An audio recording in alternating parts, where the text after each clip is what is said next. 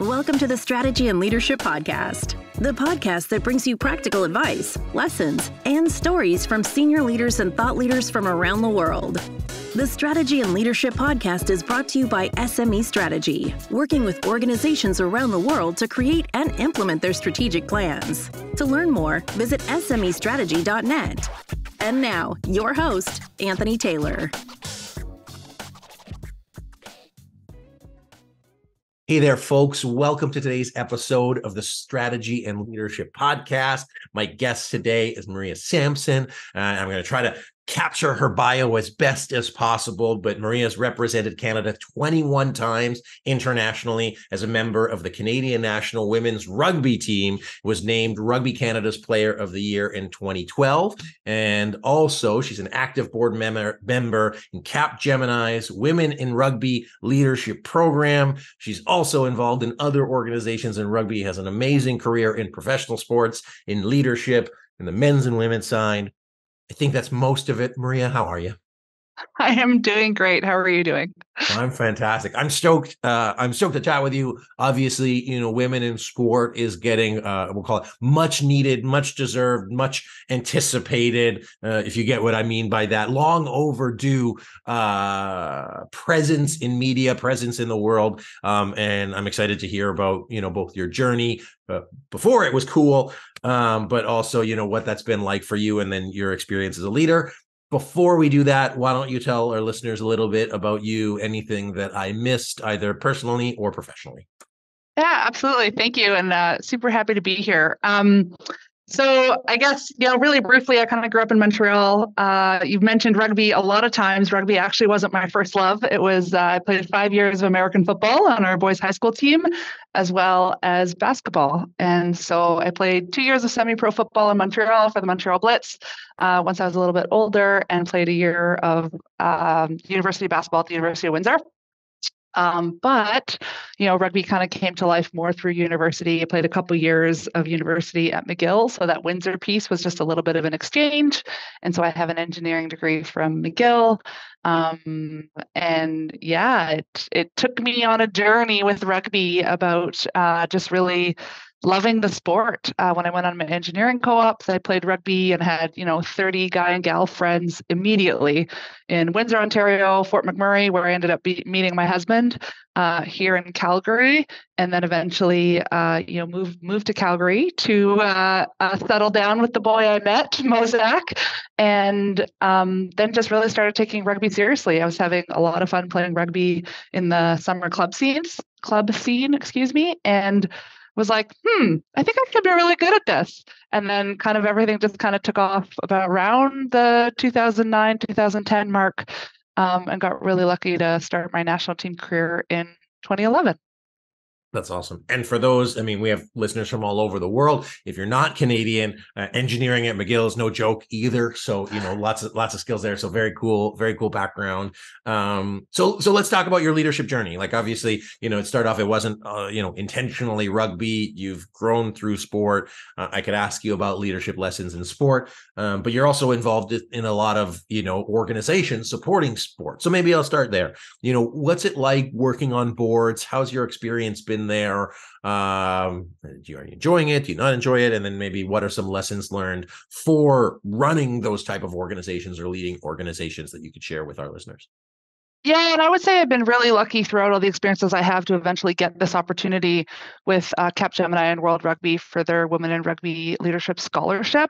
But when I think back of kind of what led me to this point, I've always been this person that fights for the little guy.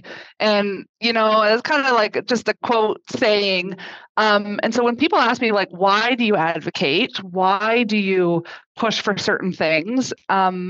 It kind of transitioned to this self-serving piece where it was women's sports, women in rugby specifically. But it kind of started, my first board experience was really with Athletes Can, which is an organization that represents every national team athlete across the country. So we were advocating to governments. We were helping athletes advocate to their own national sport organizations. And so that's kind of where the bug really hit me about, like, I can affect change for others in sport. And I just think when we shouldn't have these Olympic stories every 2 years where somebody literally inspire somebody to change their life through their Olympic story. We have those stories every single day in sports across the world. And so that's really where that kind of came from. And then, as I got on the national team with rugby, and then it was more like, okay, the rugby side. And rugby was very much a male dominated sport, and the funding was going to the men's side, the advertising money, the marketing opportunities, sponsorship.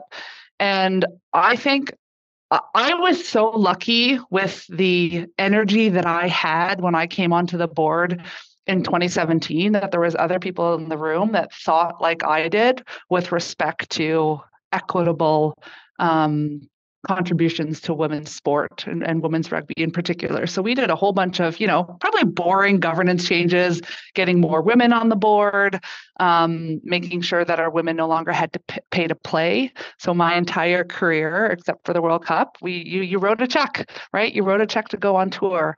And so I think just the amount of global energy that has gone behind women in sport, particularly women in rugby with World Rugby. They've done, a whole women's rugby strat plan with the engagement of Capgemini last year into the scholarship program in 2022. I think it just shows the power of women's sports, the energy behind women's sports. And I think we're just on this massive trajectory that's going to, never hit the ceiling kind of thing. We're just going to continue to break the glass ceiling when it comes to that type of stuff.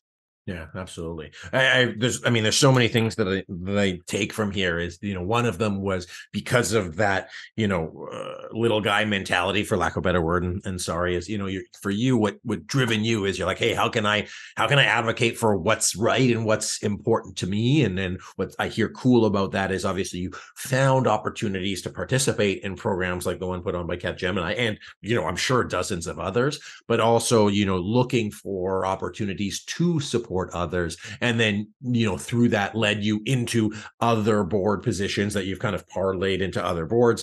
And then from that, using the position of power, you've been able to then put structural changes in place because you had a guiding coalition of people that saw that same vision. So the benefit of being on a board or contributing at any kind of governance level is that you can make those changes. And I find it's really important for leaders, whether it's in a board or whether in a senior management position, to remove the barriers for others. And, you were that person back in the day, as in you played there, you lived it. And so that experience, allowed you to contribute and understand, hey, what if I was in that position now, what would make such a big difference for me? And how can I make those things happen? And it sounded like in doing that, you've been able to lead that transformation. So I guess my question is, what was that like? Like, what was that like going in, being on a board, being a woman on a board that was primarily male dominated, which is the case in a lot of boardrooms, and I don't have a statistic. How did you manage that? What were some challenging things? What are some of the successes that you want to celebrate? And what are some kind of pieces of advice you might give to other leaders or women leaders that are in a similar position? So, just like 15 questions all at once. Go ahead. Yeah, totally. No worries. Keep them coming. I think for me, humility in the sense that I was going to take risks and make mistakes, and that was going to be okay. And I think in the boardroom, and that I think comes from my sporting background, being able to go on the field, make mistakes, and then improve.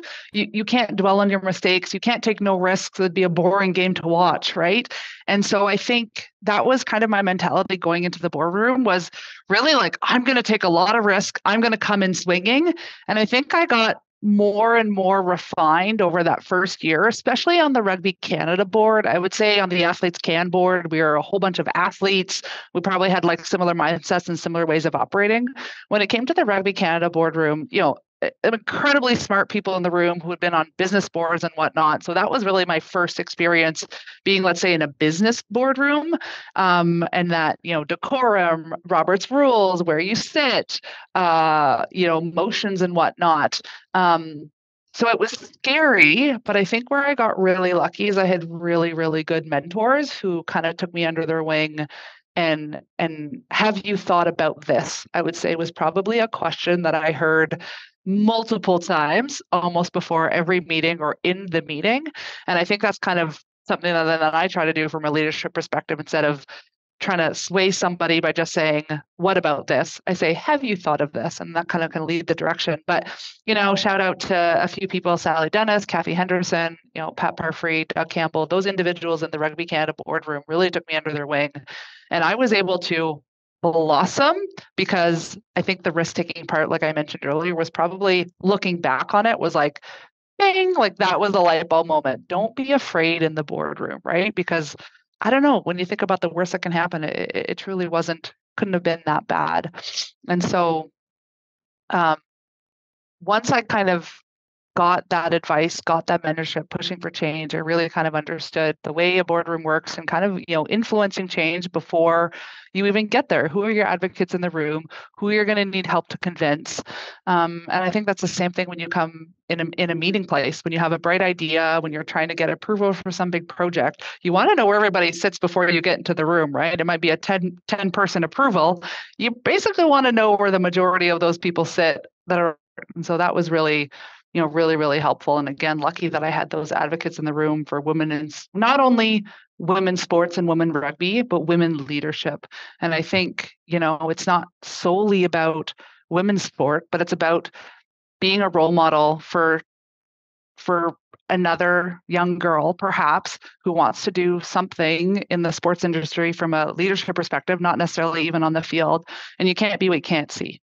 And so that for me, it could even be, a lot of my stuff is actually done on the men's rugby side, but I'm a strong female role model for young men who now maybe have a different perception of women. And I think that can be very powerful on that stream as well.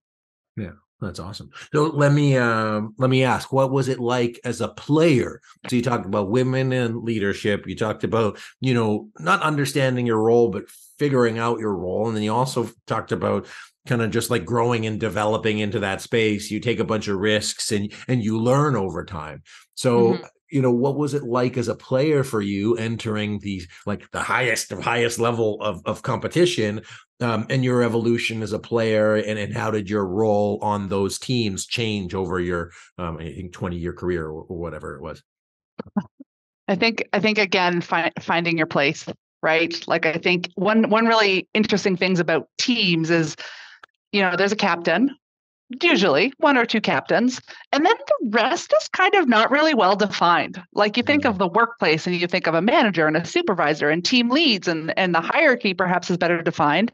And on a sports team, especially as it kind of rotates and in and out of selection, you're kind of finding your place every single selection, every single camp, tour, game, and so I think that is probably a huge learning that is able then to transfer into the workplace around like finding your place, and that you could be a leader, an influencer someplace, and then somewhere else you could be an individual contributor. And both of those are awesome, right? Like I think being an individual contributor has its values, being a leader has its values. And I just think having those breadths of experiences across many different teams. I was never the captain of the national team, right? But I found my place being an individual contributor and being, kick ass at that.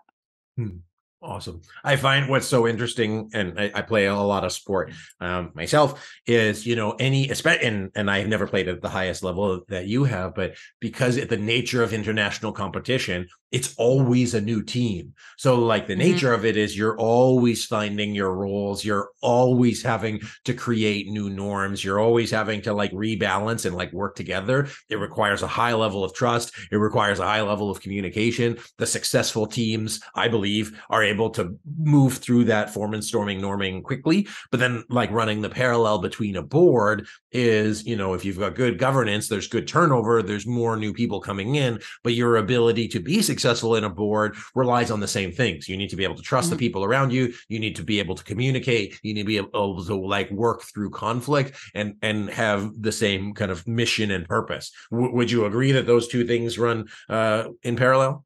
1,000%. I mean, when you think of sporting backgrounds, there's this really cool kind of LinkedIn series by Ryan Smith right now that's going on, like what he learned when he was a national team player with the rugby team. And you think of like conflict resolution, change management, risk assessments, strat planning, contract negotiations, marketing, forecasting, like you do all those things as an athlete. So then to get in the boardroom and do that, that was really cool for me. And then, in my real daytime job, I've had tons of opportunities to do all those things. And I truly believe that my sporting background like immensely helped me there. Like it's just like a huge amount. And sometimes it's hard to transfer. When you think of yourself, you're like, oh, I was just an athlete. But when you really break it down, I think that's what's so powerful too about the Capgemini current like Women in Rugby program is it's actually bringing all those things to the forefront and giving you mentors and coaches, and then their Capgemini University programs that has a whole bunch of learning tools to really, a lot of those skills are just hiding under the surface and just bringing them to the forefront and putting a little bit more refinement on your delivery. I think is probably what's most powerful about this program is just we are leaders. The 12 scholars in that program, we are leaders, but it's truly about bringing us to the next level and being global influencers, which are like, even though the words just coming out of my mouth is like, how can that be me? But that's truly the power of the program, right? Yeah, absolutely. I'm going to actually I want to say something about sport is that, I believe sport is just like a great development opportunity for all kids. I've got a 1.5-year-old. You learn so many skills. The thing that like stands with me is like when I hire people or work with people, like the fact they have a sporting background has that like that winning mentality, and winners want to be around winners. And so like having that culture of understanding, there's this leadership clip I play to people all the time where it's Joel Embiid, who is a basketball player, getting yelled at by one of the senior guys on his team, but he doesn't react to it because he recognizes that this person in senior leadership, so to speak, or experience is telling one of the star players like, hey, communicating in no uncertain words, you have to step it up. But I think that like understanding among athletes is like, okay, we're on the same goal, and sometimes we might blow up at each other in an ineffective way, but a lot of the times, like we get it again, where that trust is there. One of the things I've got to participate is the Young Leaders of America initiative. And I met a lady named Shannon Ferguson, who's the CEO of Fan Saves. She works in sport across Canada, doing amazing things. And I was like, I'll give her a shout out. So Shannon, you're doing great stuff, great, cool stuff in sport. So shout out to you, shout out to women in sport. And I just think that that's really cool. So check out Fan Saves. No, they're not sponsoring the podcast, but she's awesome and doing really cool things. And it's just kind of what I want to highlight again about that is that when you put yourself in these environments to be put with random people towards a common mission, like anything is possible. And then you kind of have your doubts. It's like, oh my gosh, all of these people are like really great. And then you realize, but wait, I'm really great. And that's why I'm here. And so like the opportunity to develop your greatness is really cool. And so Maria, that's one of the reasons I was just stoked to chat with you, because you're doing great things in your community, in the community of sport, in work. And just like kudos to you for that. So just as we finish up here, anything you want to say? Just I kind of went off on a little tangent there, but anything you want to say about leadership, collaboration, teams, anything?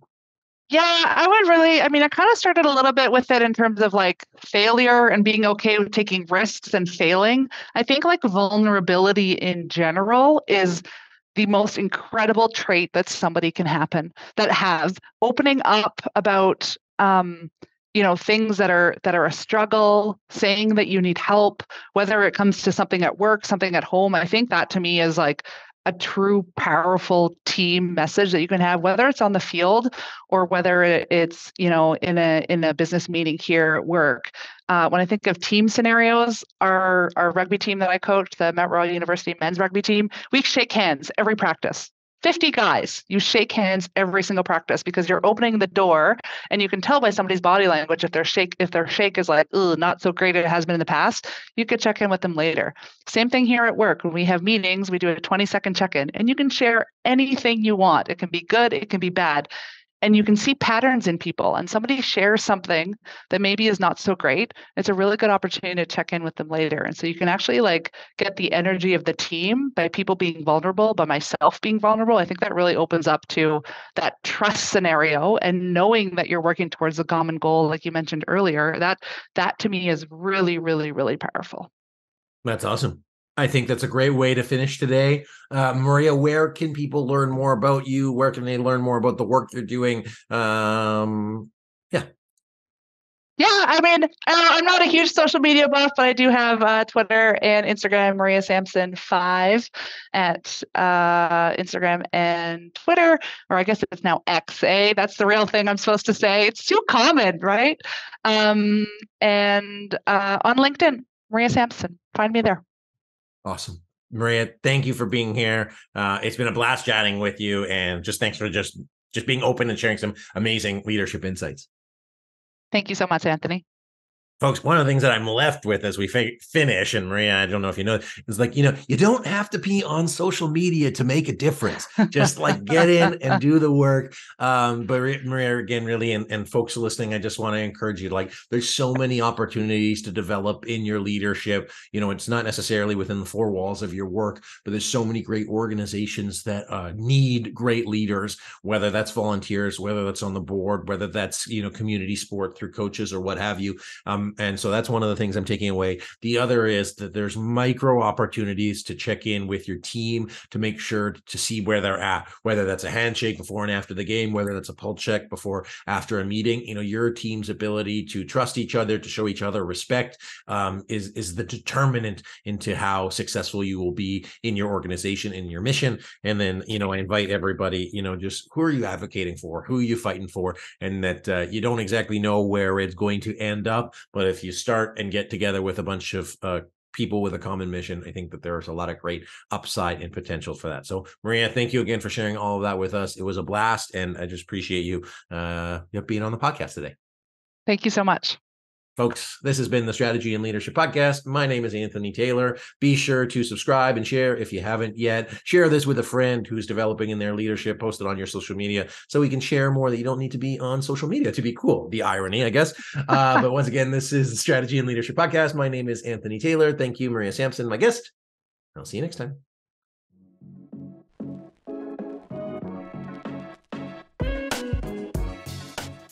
Thanks for listening to today's episode of the Strategy and Leadership Podcast.